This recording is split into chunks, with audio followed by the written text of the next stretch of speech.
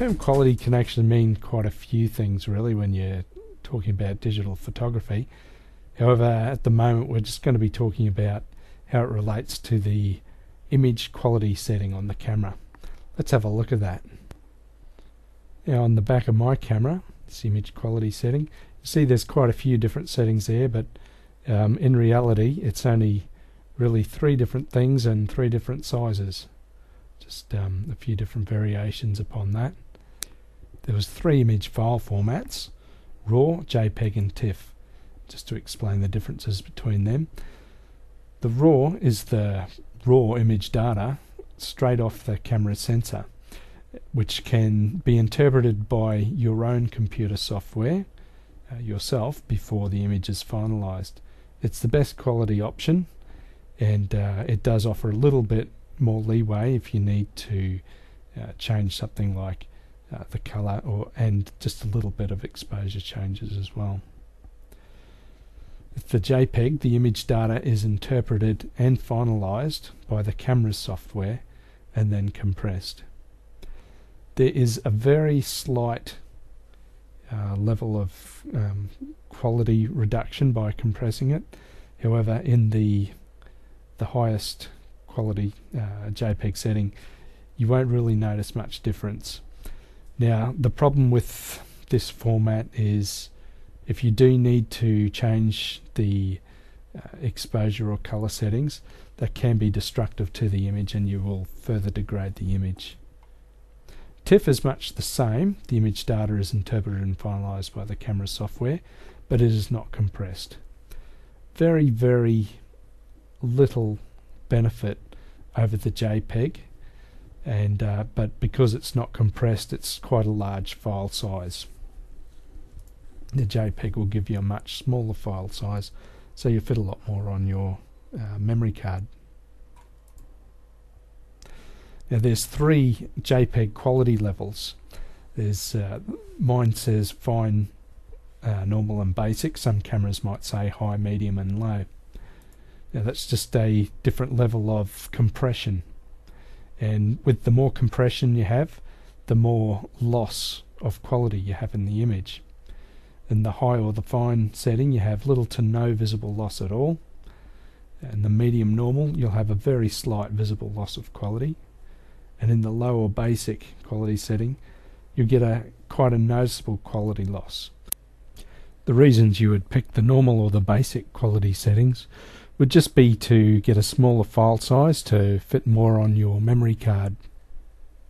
Let's have a look and see what this loss of quality is, how the compression affects our image. Here's our digital image again. I've saved it in the medium quality setting. Probably not big enough to actually see the problems, but let's have a look closer in. Zoomed it up there. You can see all these smudgy bits where the arrow's pointing at. That's called artifacts. That's the sort of problems which you get. Now I've saved it at the low setting. You can probably see the sky is starting to look a little bit blocky, and if we zoom in a bit closer you can see that those artifacts have become even more pronounced. Another thing to keep in mind if you're doing any work on your images in an editing program is if you keep saving back to a JPEG, it's going to lose more and more information out of the photo, so those artifacts will get progressively worse as you keep doing it. So if you are going to work on your photo, I suggest you save it as a TIFF first, do your work on it, and when you're all finished with it you can save it back to a JPEG if you like. I'll show you how to do that in AC/DC really quickly. Okay, here I am in AC/DC. Now I've been using AC/DC for quite a while now. I use it for all my work stuff. I use it for proofing and making contact sheets and for generally managing my photos and my personal photos as well, which is what I'm looking at the moment. And you can actually download a free trial copy at the bottom of the video page here, or if you found us on YouTube, just click through to the camerasettings.net website and you can get it through there. So what I'm going to do is I'm just going to pick some photos to work on. Maybe you want to change the color or density on some of these, And because we're going to work on them, we want them in a lossless file format so we can save back to them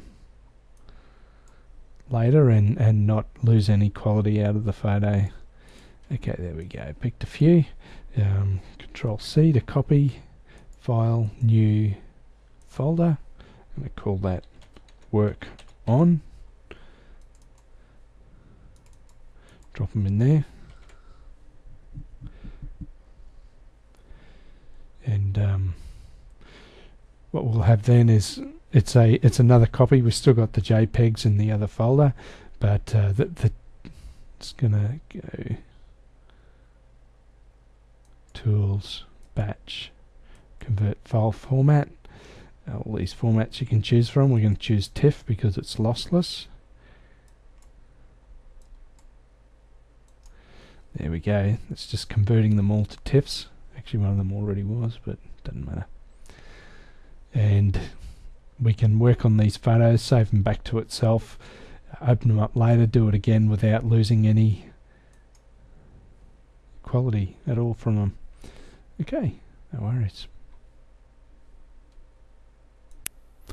That's all for this one. Just in brief, use your highest quality setting that you can, and if you're going to do some work on your photo, save it as a TIFF until you're ready to output it. I'll catch you in the next video. See you later.